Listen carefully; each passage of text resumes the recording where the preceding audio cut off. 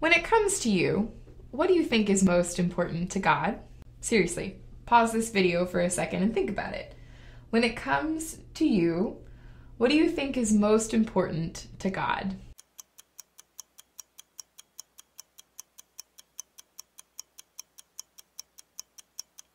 What did you come up with?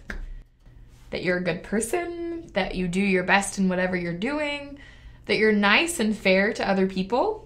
How about that you're happy? Do you think God is most concerned that you're happy and feel good about yourself? That you're successful? Or maybe it's that God doesn't want you to have problems, and if there are some, that God will step in and take care of them. Wrong! Wrong, wrong, wrong, wrong, wrong. Wrong. Wrong.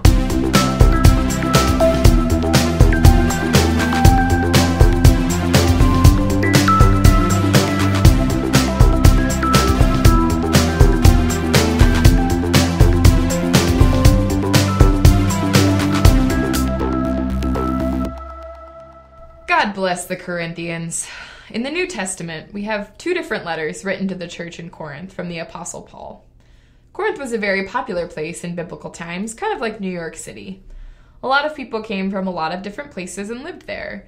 And because of that, there were a lot of different ideas about the best ways to live.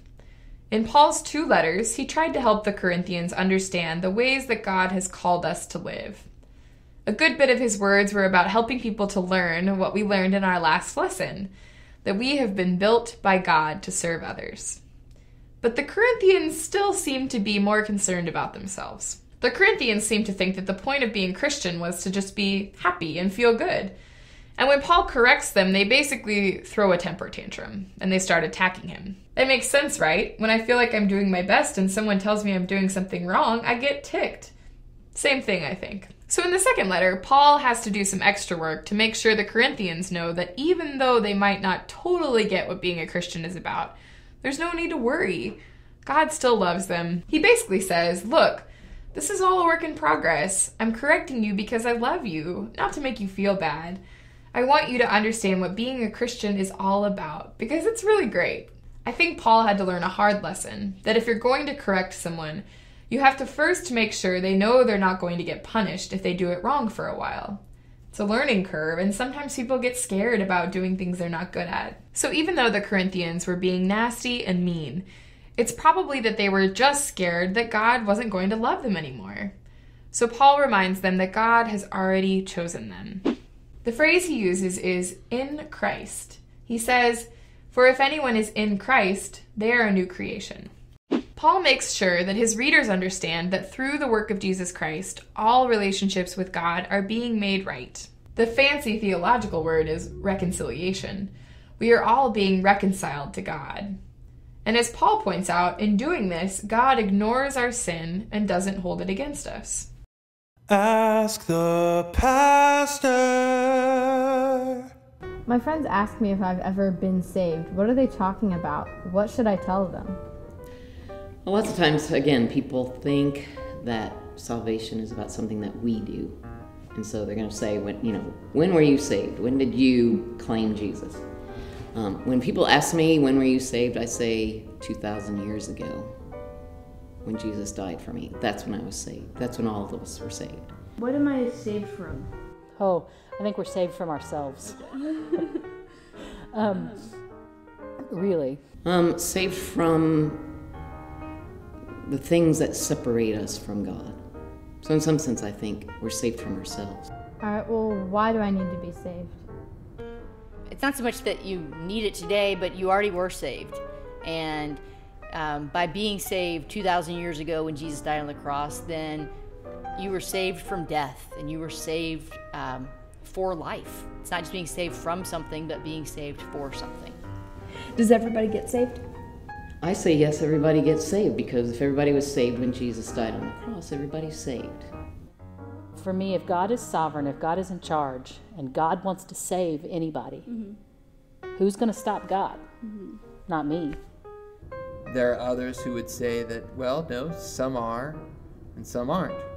So if God wants to save everyone, and my reading of Scripture says that pretty clearly, that the God of love, who repeatedly talks about wanting to love and save the people. I don't see God denying salvation to anyone. Well, now, if God is all-powerful, why did Jesus have to die for me to be saved?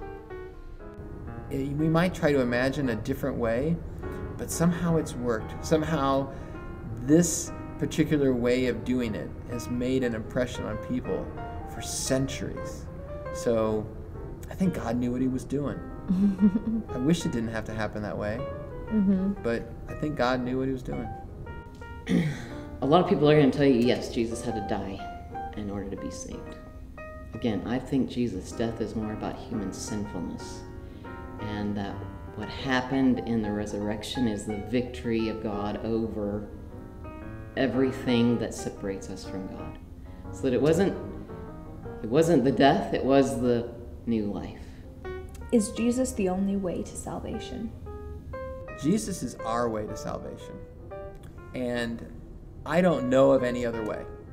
But I just said a moment ago, if God is sovereign, God can save people however God wills.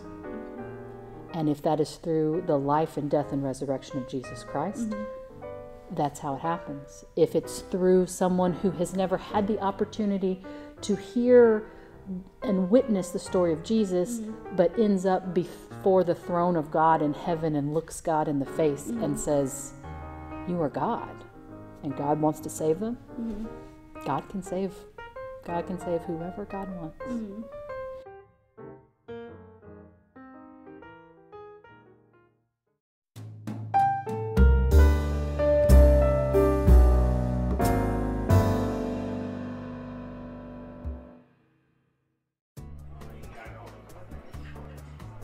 So, Gerard, you haven't told us about your day yet. Anything interesting happen? Actually, yeah. It's been a great day. First, I got an A on my history test, and Mike only got a B. Then, in gym class, Coach Beckwith had us play knockout, and I was the winner. Good job. I always got nervous playing that game. Never did too well. Neither did Micah. He's always bragging about how good a basketball player he is, but when it came down to it, he couldn't compete with me. Then, after school, Mike and I went to the donut shop, and I got the last chocolate sprinkle donut. Best day ever. Jeez, kid. Jeez, what? I had a good day. Can't I be happy about it? You just sound like a jerk. That's all I'm saying. Keisha, you don't need to be hateful. Honey, what your sister is pointing out, not very well, is that you seem to be a bit happy about doing better than Micah in all these things today. Why is that such a big deal? Because Micah's the best at everything. He always gets the good stuff. He always beats me on test. He always wins the games in gym class. I'm just glad that God finally stepped in and made me a winner for a change. I was starting to get depressed. Oh, buddy. I'm glad you had a good day. I really am. But that's not exactly the way God works. But Pastor Felix said that God had a plan for my life, and that God wanted me to be happy. Isn't that why God chose me? So I could be happy? Listen, God wants you to be happy. Yeah, that's true. And while good grades and donuts are great, that's not the kind of happy I think Pastor Felix was talking about. The kind of happy God wants is the kind that gives to others, not the kind that keeps things for yourself. You mean like when you gave Mom the rest of your pie? It's more than that, but yes, I knew that would make her happy. It did make me happy. So you're saying I probably could have shared the donut with Micah? I think so. Huh. He was pretty mad at me for taking the last one. And after the day he apparently had, I don't blame him. I think I'm going to go get one for him before school tomorrow. Maybe he'll forgive me for being selfish. I think you're pretty selfish, Gerard. Got anything to make me like you again?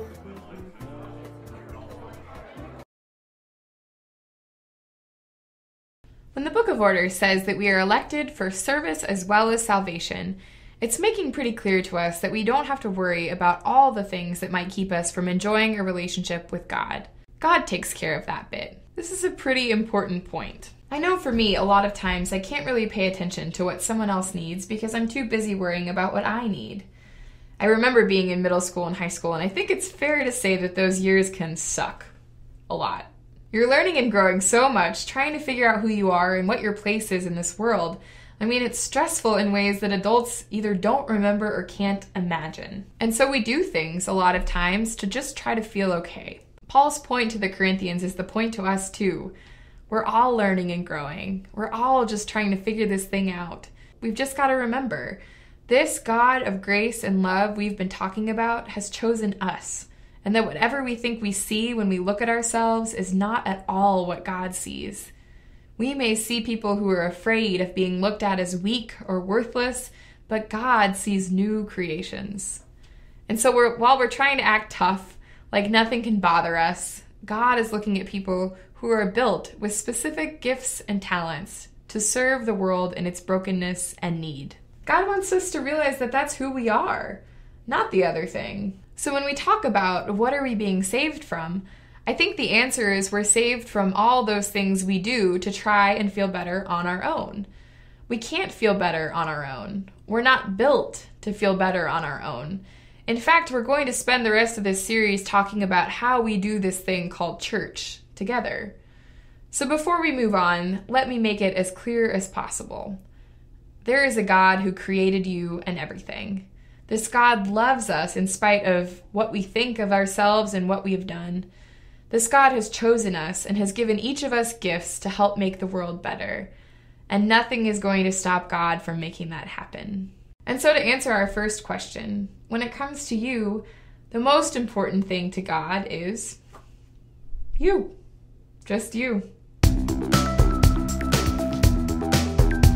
Oh, Jesse, you're good enough. You're smart enough. People love you. You're amazing at Presbyterian polity. You might be the best Presbyterian that ever was. Certainly the prettiest Presbyterian. Doggone it, people love you. Certainly the prettiest Presbyterian.